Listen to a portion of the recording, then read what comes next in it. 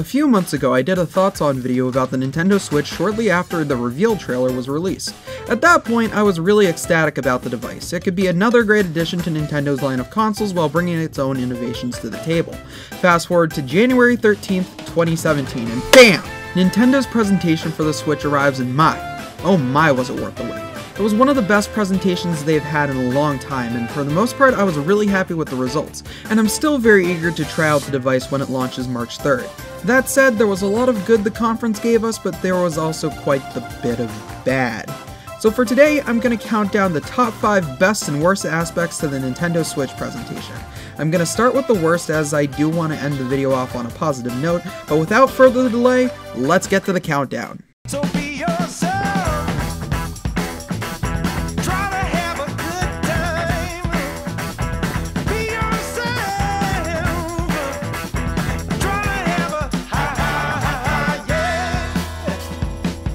Number 5 worst. Okay, for starters, this was probably the joke of the night for many, but dear God, the translator. Oh boy, he just wasn't good. I don't know if it was the same guy throughout the entire presentation, but either way, it was most noticeable for me when Suda51 hit the stage. His diction was weak, with numerous breaks and awkward pauses throughout.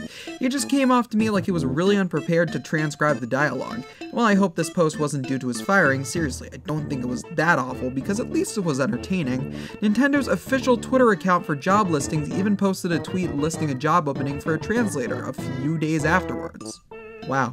I don't know anything about the business, but from what I've seen, if you want to be a translator, especially for Nintendo, take my advice. Be more like Bill Trinan, and less like this guy. Thank you very much for your time today. It was Grasshopper Suda51 signing you. Number 4 worst.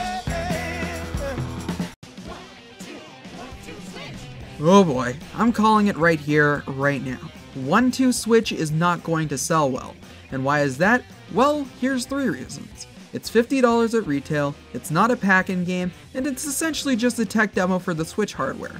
Plus, it's been compared to Wii's Play rather than Wii Sports, and we all know how mediocre that turned out. I don't want this game to fail, I really do want it to succeed, but Nintendo just hasn't hit the right notes with this game in my opinion. Not to mention, some of the mini-games come off as really awkward. Like, ew. Number 3 worst. What was one of the key aspects to the Switch reveal? Well, portability, of course. The concept of having the power of a home console and a device you can play both at home and on the go is brilliant to me.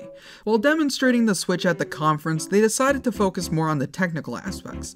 In all honesty, this is fine as we do need to know how the system operates in general. I'm not sure how they could do this, but I just wish there was more emphasis on the fact that this is a system you can take anywhere you want.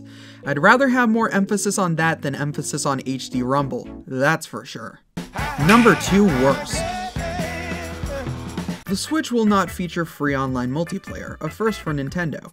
I'm mostly indifferent to paid online memberships for consoles like this. Sometimes I buy them for incentives, like Xbox's occasional Join Gold for $1 deal. For the free games you can get, that seems like a pretty good deal. Same goes for PlayStation Plus. You can get free games, although you can only keep the games if you keep the Plus membership. Nintendo decided to take a different approach with the Switch. Instead of giving us multiple games each month that we can keep afterwards, you get one NES or Super Nintendo game. That's it. Not to mention how after each period is over, you can't keep the game. I think giving us a plethora of Nintendo classics each month and letting us keep them afterwards would be an overall much more satisfying move overall. But alas, Nintendo does what Nintendo does. The only real positive about this is the newly added online support to some of these classics. I'm not sure how it'll operate, but it's gonna be an interesting feature to see happen.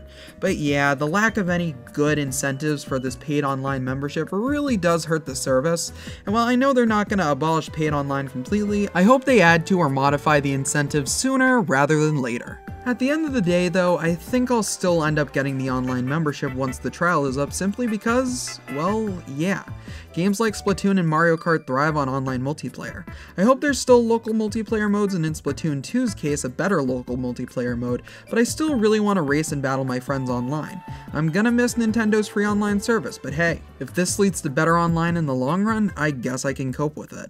And the number 1 worst aspect to the Nintendo Switch conference is... Okay, This may be slightly outside the scope of the presentation itself, but what's the point of having a console you're excited for if you're not able to get one?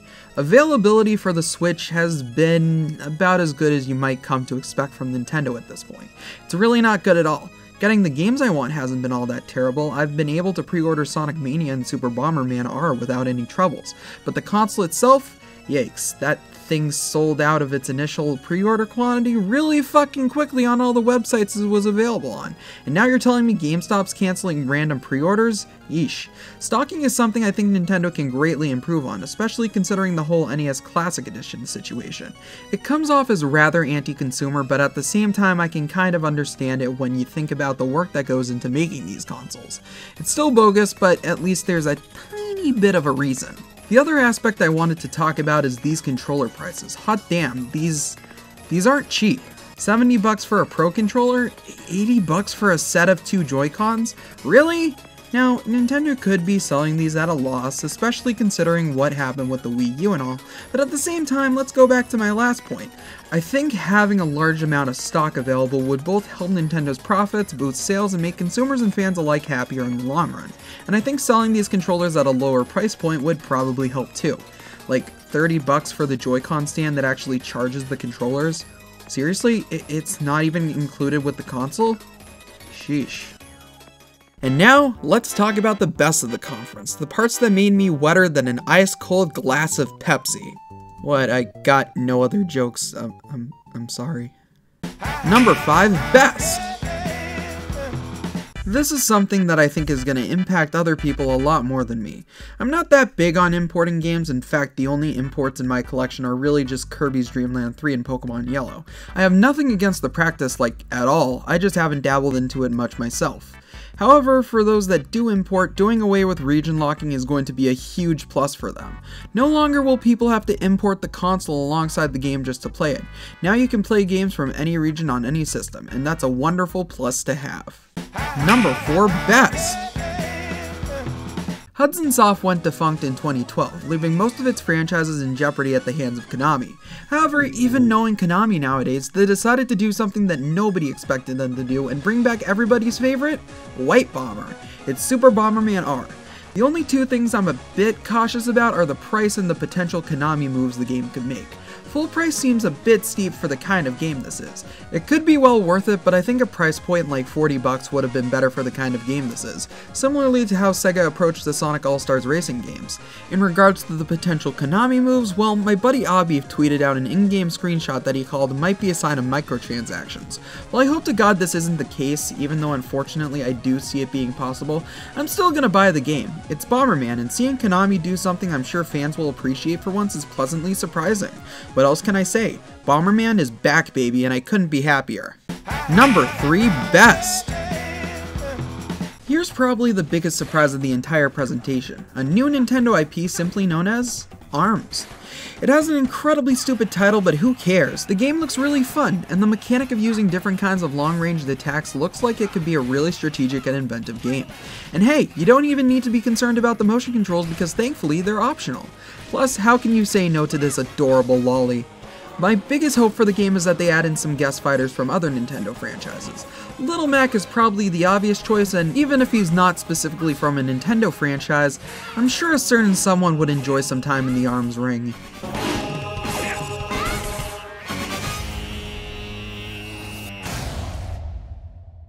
Number 2, best!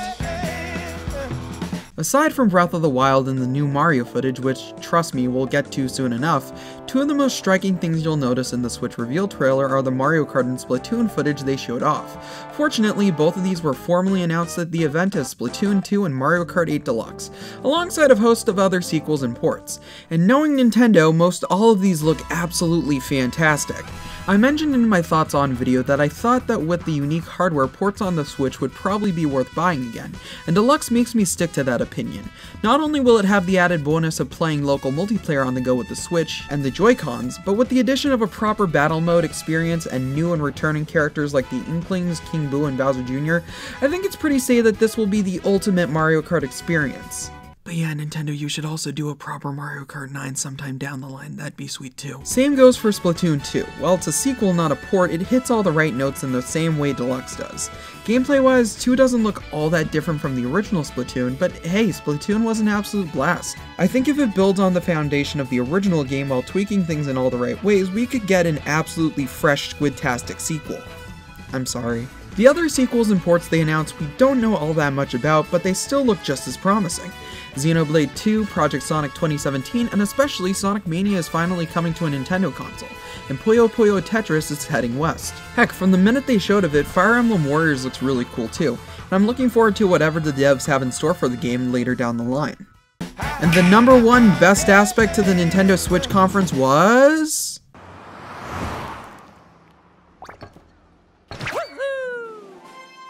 oh yeah, you all saw this coming. Super Mario Odyssey and Zelda Breath of the Wild both look absolutely fantastic thus far. You might be thinking to yourself, well Justin, why didn't you group these with #2? They're both sequels. I don't know. Yes, they're also sequels, but they both kind of feel like they usher in a new era for both of these beloved franchises. Admittedly, I'm not the biggest Zelda fan in the world, but I can appreciate Breath of the Wild for just being a progressive game in the series overall while still staying true to what Zelda is as a franchise. And oh my god, Mario Odyssey is the game that really got me hyped. It looks inventive, colorful, gorgeous. It just looks like it's going to be a really fun, inventive game to experience. In addition, both games are taking a more open world approach. I'm not that big into open world sandbox style games, I prefer linearity personally. Either way, both games look like great additions to Nintendo's catalog, and I'm sure I'll have a lot of fun with both of them. There's definitely a release gap between the two, but hey, it's 2 great looking games within the Switch's first year, and I'm sure they'll both be worth the wait. Now Nintendo, all we have is one question left. Where the fuck is Animal Crossing Switch? Hey guys, thank you all so much for watching. Don't forget to like and subscribe if you enjoyed this video, and hopefully I'll make more videos in the future in this style. Hopefully. School fucking sucks. In the meantime, why not check out some of my other videos? They're good, I think. Anyways, peace.